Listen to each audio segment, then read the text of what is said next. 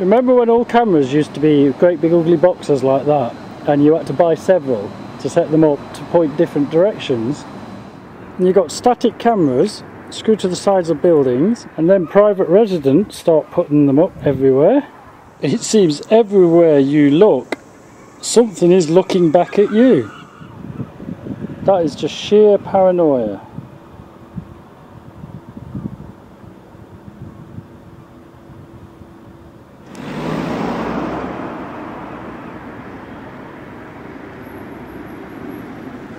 Some cameras are small so that they can see you, but you can't see them. And some cameras are there to make a statement.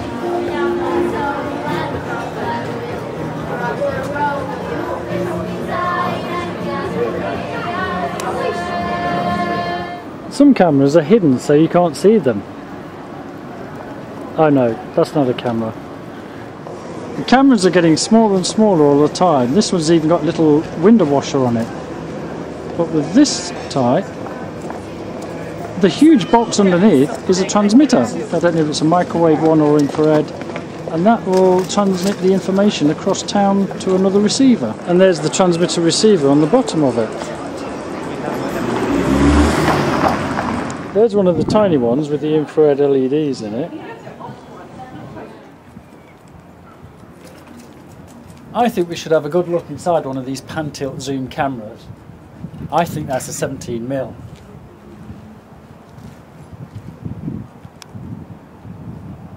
So here's our toy for the day to have a look inside. The pan-tilt zoom camera. Super duper thing. Screwdriver's no good. Looks like it's Allen keys, so I'll just find some Allen keys and we'll get this open. So we've taken off all the casing. The perspex dome. The metalwork. There's a multi-way plug, so the whole lot can just drop into place, so it's easy to assemble when you're up a ladder. There's get into the camera here. There's the camera. Very nice. I think this is 27 times optical zoom, or 32 times, but we'll have a look at the numbers on the internet and see if we can find out exactly what it is. I think there's a Sony chip under there. Some of these cameras will only do 350 degrees, stop, and then you have to whiz back to carry on so it doesn't tangle its cables up. But this will do a full 360. Now, this is 24 volts AC, so I haven't got power on demand, 24 volts AC, but I have got a toroid here, Toroidal Transformer, and I reckon it's got two 12s on the secondary. I reckon we'll be able to knock something up with that and get this thing actually powered up. I just noticed, I thought they were tea bags at first, obviously not. There's a couple of little baskets in here, and these have got silica gel in, and that's to stop moisture building up on the inside. Some of the cameras have a fan and a heating system, you know, a huge 5 ohm resistor or whatever, just to keep it warm inside. But yeah, this has just got the silica gel tea bags. Anyway, stop nattering. I'm going to get this transformer set up so we can put this thing in motion. I've set up the Toroidal Transformer, 24 volts AC, and wired it into this multi-way plug. It's a very flexible plug, this is. I think it's designed to be not solid, movable, so that will go in there. And it's quite top heavy, this, and difficult to hold, but let's power it up and you'll see it'll do 2 or 3 turns. There's a little sensor down there with a magnet on the end that tells it where 0 is in the X position, or is it Y, and then the X or Y, whatever the camera's doing. And now it's going to go to a pre-programmed position. I think we should get this running into a monitor and a controller. This runs on RS485 signal, and yeah, let's see what we can control with it. It's got 24 volts AC now. I've set it up to a standard monitor with a composite video, and just run it. It's waiting with 2 T's, waiting. That's Chingalese. Information comes up. Dome ID 001, Pelco D, baud rate 2400. This information is being generated by the camera. So we'll know what to set our controller up to talk to this specific camera. Right, now I've got to go and find a controller. Right, I've set up the controller to the camera. You have to use an ID. So that sends a little bit of information to the camera to say, you're the camera I want to operate with this stream of data information. All the up, down, left, right works, the zoom in and out, etc. Now then, that's a packet of batteries, and that packet of batteries is 4 meters away. That's been loaded into the memory as to where that battery is. So if you had this up in a security situation, you could have an area over there which is a doorway, and another area which is windows, and anyway, you just add all these different presets in. So I've just loaded a few presets in just to play about with this. Another pack of batteries, a clock on the wall over there, and back to the Duracells over there, and now I'll zoom out. So that's 4 meters away, and you can still read what's on the pack. All that information of where these different presets are stored, it's inside the camera. It's not inside this box. This has a memory of all these different positions, presets and tours, and it'll do specific tours and things and scans between area 1 and area 2 at specific speeds. All that is programmed into the camera, each individual camera. So sometimes when you walk past these and you see them suddenly move backwards and forwards, it doesn't mean there's actually an operator on the other side following you, or turning the joystick around and following where you're going. It's the camera running on a timer, and it'll look over there for 2 minutes, look up the road there for 2 minutes, look back at a bank or a shop for a couple of minutes, and the camera's just doing this tour round and round 24 hours a day. But at any time an operator can just touch the joystick and he's in control again. I've hung this thing the right way up now with the help of a tripod and some cable ties, so up, down, left and right is correct now according to the joystick. Now just over my shoulder there, zoom in, this shows you just how pretty good these cameras are. I mean, this is going through my glass and then up the road. I mean, it's a dirty window, it needs washing, but yeah, there you go.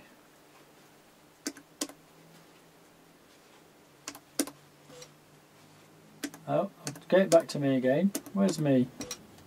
That's it, that's better. Right, now, I don't know how to get rid of this masking here. I haven't got a clue. It's in the camera, it's digitally placed in the memory somewhere, but I'm sure there's some way to hack into it and remove all these masks, these black masks or whatever they're called, I don't know. Well, I think we should have a look at the actual electronics in this, because it's really nicely made. Every time the camera powers up, it'll do a couple of tests to try and verify its position. Here is a transmit receive infrared device, and you'll see a small blade goes up and sits in between. When it reaches that point, it knows exactly where that camera is pointing. The same can be said up here, although that's a magnetic device, and that's passing a little magnet that's on the base plate. It'll go past that twice and verify where 0 is in its 360-degree field. Okay, now we're going to take this thing to pieces. Underneath the connector here, there is actually a small fan, and there's the heating element. That's just to warm the thing up when it's obviously icy cold. So we'll get all this out of the way, remove these plugs here,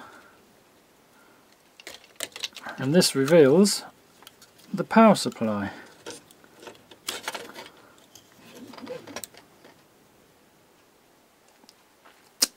Ouch. So on this first top board we've got the fan. The fan blows across the heater and blows the warm air down into the camera system. On the back there's a couple of thermal switches. They're definitely thermal switches, I'm sure. There's a relay here which operates the heater, and on this side what have we got? Some PC817 sharp optocouplers. These are another optocoupler there. These look like spark gaps.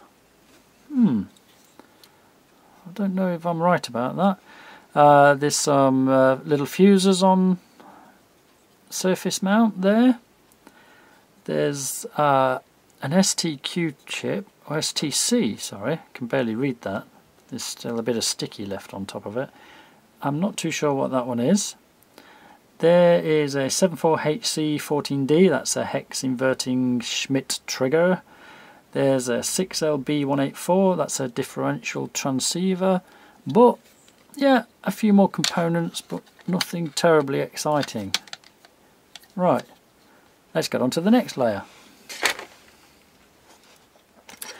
The next layer. On the power board, there's your 24 volts input there, and here's your 5 volts and 12 volts output this side.